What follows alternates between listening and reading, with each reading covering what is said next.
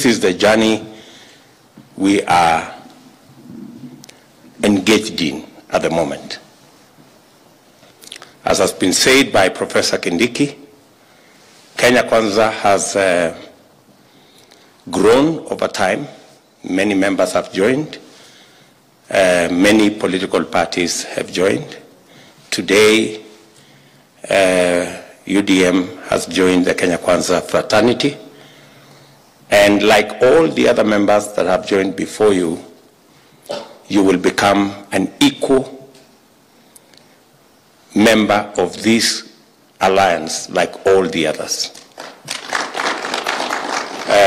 You will participate with us in Parliament, in governance, in the executive, and in every other aspect as we seek to consolidate our country, our development, and our progress.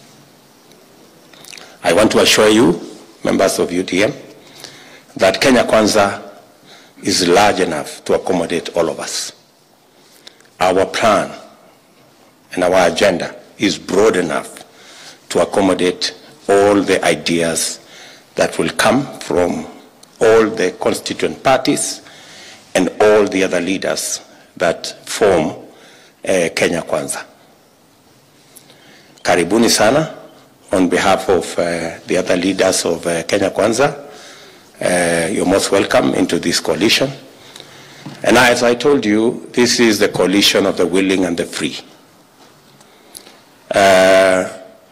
We have had occasion, many members who came to join us from the other side say they were never given an opportunity to read the contents of the agreement. They were never given an opportunity to interrogate whatever agreement they were being told to sign. And that is why, to date, there is only one agreement that is public, and that is the Kenya Kwanza agreement.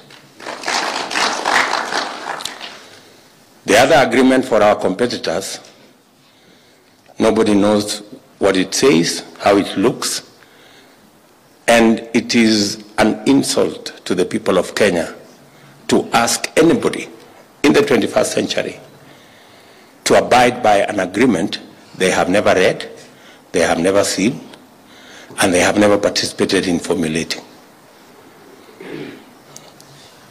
I don't even know how our competitors manage to keep people in Azimio.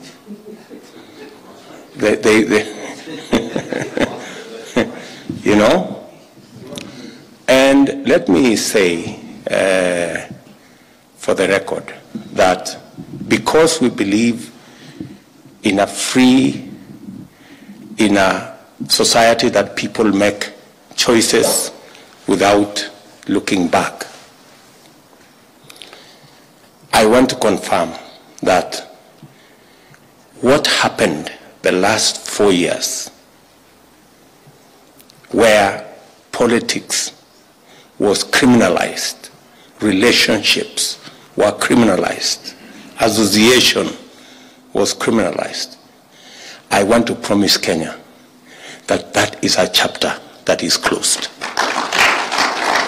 Going into the future, this country shall continue to be the democratic nation that many Kenyans fought for. Association, relationships, friendships will be free, and nobody, no government institution will be used by anybody to criminalize friendships or associations or political affiliations. We want to have a country where people are free, ideas are free, relationships are free, association is earned, it's not coerced. I know the last 4 years, and many of the people who were forced into joining our competitors were threatened and blackmailed and intimidated using the criminal justice system. I promise the people of Kenya that the criminal justice system will exit from politics. The criminal justice system will deal with criminals. They will not deal with politicians. We will never use the to leverage political friendship or political support or political traction. We will ensure that the criminal justice system, the DCI, the EACC, the KRA, and all other institutions execute their mandate devoid of politics. I say so because I know many people who have suffered because of their political affiliations. So I want to tell even our competitors that they will have no fear. I know maybe because our competitors have used the criminal justice system to harass other people, maybe they think we will do the same. I want to promise the country we will not do it, because it is primitive and it is backward. We want to live in a society that is free. We want political support to be earned. We want friendship to be built. And we want a society that Kenyans are free. I promise the people of Kenya this country is going to be free. That's why I'm saying our national security intelligence will focus on criminals and focus on terrorists and focus on those who want to harm our country, not on politicians and who they want to speak to and which association they want to belong to or which political party they want to belong to or who they want to associate with. We as politicians will do our thing. We will talk to each other. We will canvass each other. We will persuade whoever we can. And we will ensure that Kenya is free. I want to tell those who don't agree with us, you have nothing to fear whatsoever. You have nothing to fear. You can disagree with us and go home and be free and walk around the way you want.